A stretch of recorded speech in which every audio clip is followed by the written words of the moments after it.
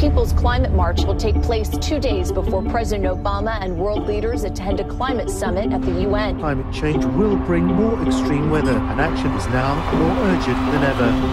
Millions of people around the world gather in the largest climate action march in history. The biggest gathering seeking to address climate change ever. 2,000 rallies in 162 countries, from Paris, Melbourne, Australia, Rio de Janeiro. En todo el mundo. Activists are filling the streets to demand action on climate change. We are here because we are redefining this moment, this movement, this time.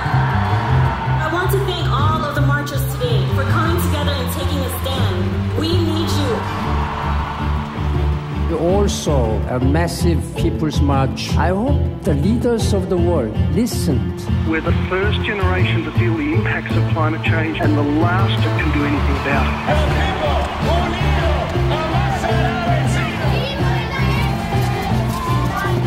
Time is running out.